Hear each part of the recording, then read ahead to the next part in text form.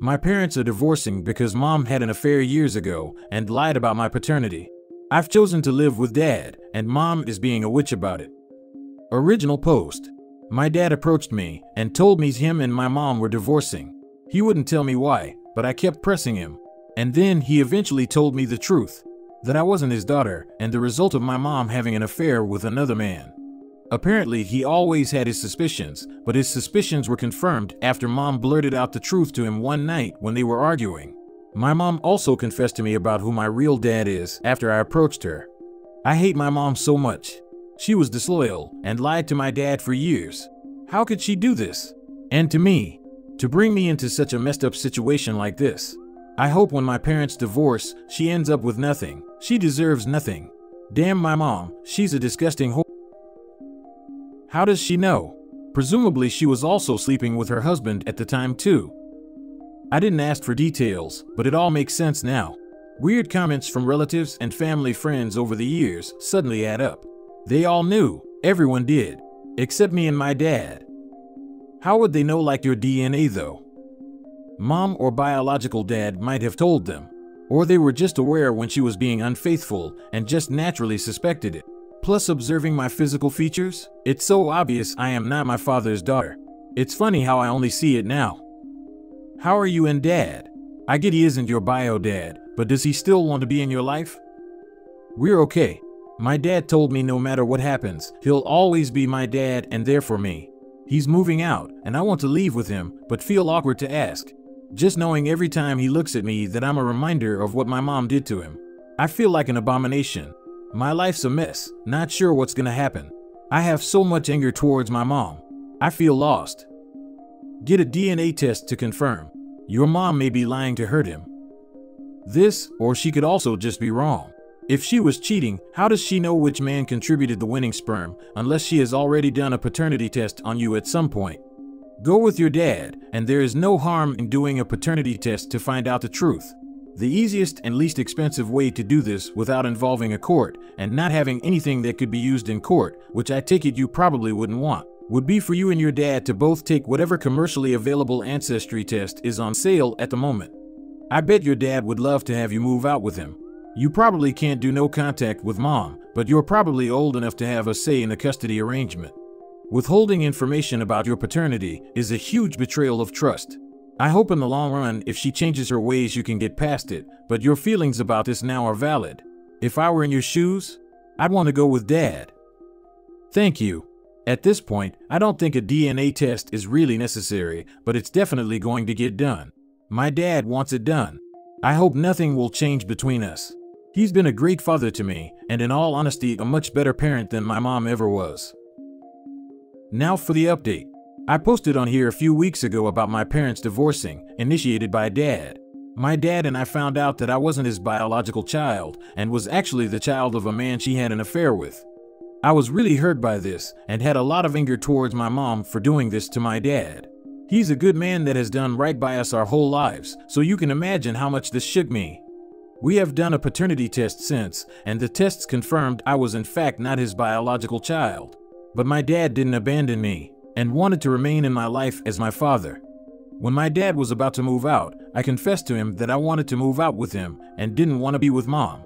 He got very emotional, told me he loved me more than anything, and said to me he wanted to ask me but wasn't sure if I would want to after knowing the truth. I also told my mom I wanted to move in with dad, and I think it would be better because I have way too much anger towards her and the time apart would be better. But then she turned around and started accusing my dad of turning me against her, like I don't have a freaking mind of my own.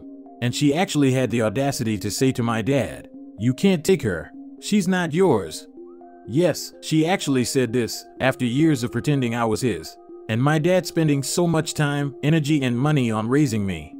We argued more, and I ended up leaving with dad. My mom has since bombarded me with texts, threatening that unless I return back to her, she is gonna destroy my dad's life. I hate her so much. You did the right thing. You need to support your dad, and he needs to support you. Your mother is a piece of work. Prepare yourself for what you see now, because this is the real her.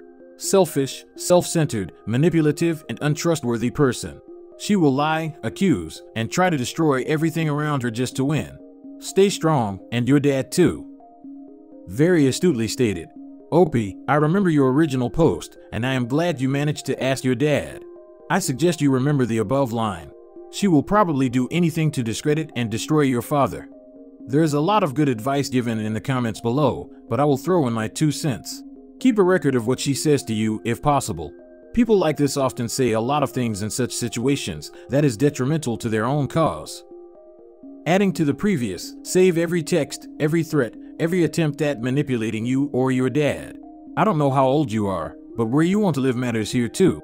So you and your dad need to protect each other. Every contact she makes, every threat, every attempt to manipulate either of you. In the meantime, Dad can have his attorney file an emergency custody/legal guardian order, giving him the right to have you live with him. The court will take your feelings into consideration. In some states, he is still legally your father. Is his name on your birth certificate? If you were born while they were legally married, many states assume he is the bio father unless paternity is contested.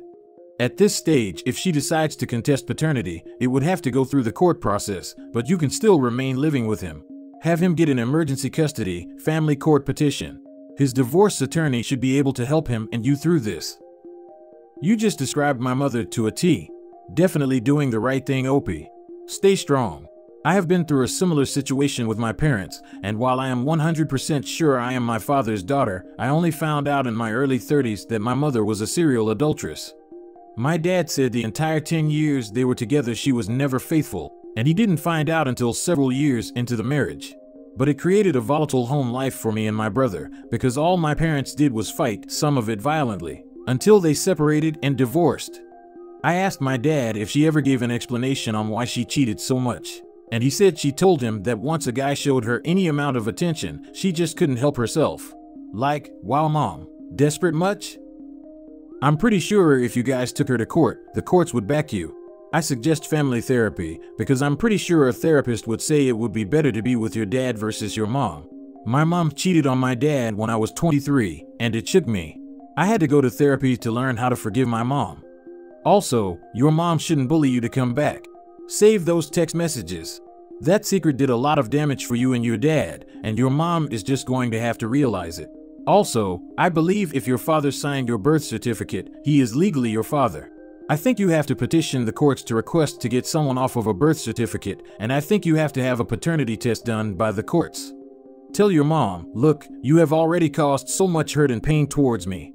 Guilt-tripping me to come back to you won't make me forgive you or make everything better. All you are doing is making me resent you more than I ever have before. I need space because maybe this wasn't a big deal to you, but you've taken away part of my identity, and you're acting like it's no big deal. It is a big deal to me, because these decisions you made affected my life. This is the decision you chose to make, and now you have to live with the consequences. Today I betrayed my daughter. Original post. My, female 45, daughter Savannah, female 26, told me yesterday she's a part of an affair with a married man, and that happens to be her friend's husband, and I don't know what to do. She told me it so nonchalantly that she's in love with this guy, male 31, and that he's going to leave his wife for her. I asked her doesn't she feel bad for her friend, and she told me no, that her friend, female 28, only cares about their new baby and doesn't have time to be a good wife to him since she hasn't kept up her looks, so it's her fault. I tried to press her and try to have her see how this is absolutely wrong, and she doesn't consider it wrong whatsoever. I love my daughter to absolute pieces, but the path that she has been on is scaring me. This honestly not the first time she has done this. She has done this to a couple of her friends from college, and now she's doing it to another friend. Every time I try to hold her accountable, she would just stop speaking to me and not let me see my granddaughter. I just feel so lost and conflicted as a mom that my daughter feels no remorse for ripping a family apart. She was always boy crazy as a teen, but I never thought it would escalate to this. She's an only child and I always tried my best to do good by her. Her father is also a drunk and we have no idea where he's at. I guess this is a cry for help from me. I feel absolutely sick just typing this out. So I'm looking for help on how can I handle this situation. I'm really having trouble with this. Being boy crazy is different than being an immoral, horrible person. The fact that she has no empathy for her friends is scary. If she thinks this guy won't cheat on her too, she is insanely naive as well. You should do a few Google searches to show her the facts. Only 5 to 6% of affairs lead to marriage. Of those marriages, 75% end in divorce. If this guy is willing to cheat on the mother of his child, then you will not make a good partner. Appeal to her selfish interests, as clearly caring about morals and empathy will not sway her. I doubt she even cares if this guy cares for her or not, since she did this to other friends before. Yeah, this is a power trip. She feels empowered by feeling like she can get any man she wants no matter the obstacles. When she gets him, she can move on to the next one equally. With an alcoholic father MIA, I think she needs some therapy. There might be some abandonment issues to be worked through. The most obvious one, if you want to bring things to a head, is to drop the guy's wife an anonymous message telling her about the affair. That'll sort that problem out one way or another. If you do it well, then maybe this episode, losing her affair partner and her friend, may be enough to kick her head into the right place. But to be honest, if she has always been like that, it's doubtful. You may just have to come to the realization that for whatever reason, your daughter has grown to become a self-entitled a-hole and will always be a self-entitled a-hole. Done right, you may be able to do plausible deniability for her affair partner's wife finding out, and thus maintain contact with your daughter and granddaughter. So when you send the affair partner's wife a message, be as general as possible and just say that you saw them together doing things enough to get the ball rolling. This, though, is a temporary solution to fix an issue that is a result of your daughter being a self-entitled a-hole. That one will take quite a long time to resolve. Note this isn't foolproof. If she has only told you about the affair and you anonymously tell the wife, it will be easier for the daughter to find out who leaked it. Just be prepared to potentially blow up your relationship with your daughter if she does find out. I think you should, because she's kind of a bad person, but the decision is up to Opie. Now for the update. I feel horrible, but I couldn't handle keeping it in any longer. For ones that don't know about my previous post, my daughter a couple of months ago confided in me that she was having an affair with her best friend's husband. For the sake of the post, we will call my daughter Savannah and her best friend and husband, Elizabeth and Stan. My daughter told me about the affair a couple of months ago, and I was devastated and hurt that my daughter was so capable of doing this to someone, let alone her best friend, given Elizabeth just had a baby. I thought I got through to Savannah, and she told me she would stop seeing Stan and will eventually tell Elizabeth the truth. I stupidly believed her, because she stopped talking about Stan, and she told me she was seeing someone else. Well, until yesterday afternoon, Savannah came over to drop off my granddaughter because she was going on vacation. I didn't know who she was going with, but when she dropped off my granddaughter, I peeked outside of my front door and she waved bye to me. But I noticed she was in Elizabeth's car. I thought that was odd, given I thought she told Elizabeth everything. So I looked really closely, and Stan was in the driver's seat, and my stomach dropped. I just went inside and closed the door with my granddaughter in shock, and I was just extremely devastated that my daughter doesn't simply care about what the heck she is doing. Yesterday night I couldn't sleep. I went on Facebook and was on Elizabeth's page, and the more I looked at it, the worse I started to feel. Because just the day before, Elizabeth made a very heartfelt birthday post to Stan. And I look in the comments, there's my daughter Savannah commenting, "OMG, I love you guys so much." That was the straw that broke the camel's back for me. I debated to message her on there, but I just felt like it would be cowardly on my end to do that, and that she deserves a face-to-face. Elizabeth is a yoga instructor, so I went to her class this morning. I waited until after everyone left for us to talk, and I just told her everything. She initially didn't want to believe me until I showed texts from my daughter. Then we compared our Find My Friend on our iPhones, and wouldn't you know it, they were in the same exact spot. She of course broke down and was shaking immensely. I tried my best to comfort her, and we talked for well over 3 hours. She told me everything makes so much sense now, and that she wasn't going crazy. I just felt extremely terrible for her the whole time. By the end of our conversation, she told me not to tell anyone we had this conversation, and I'm honestly still confused by that, because she didn't vocalize if she was leaving him or staying with him. So I'm not sure what she will do. So who knows, she might go mask off and expose everything or quietly file for a divorce. So now I'm at home, hoping and praying I did the right thing. My biggest fear is that my daughter will find out I ratted her and then not let me see my granddaughter anymore. But I can no longer allow my daughter to go through life without being checked for her actions, because this isn't the first time she has done this. Your daughter brought you into it because she had you watch your grandchild so she could go on vacation with Stan.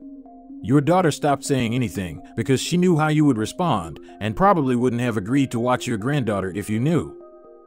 You absolutely did the right thing. Your very last sentence is spot on. Being a parent means holding our kids accountable for their actions. It's time she takes accountability. You didn't betray anyone. The only people who did wrong or betrayed anyone are Stan and Savannah. Savannah will probably accuse you of betraying her, but that's because she has probably convinced herself that she's somehow justified for doing it, when in reality, there is no justification for it. Personally, when she confronts you, I would straight up tell her that the only thing I regret is believing her when she said she'd be honest, instead of telling Elizabeth myself right away that I'm ashamed of her and that one of us had to set a good example for her daughter, and it clearly was never going to be her.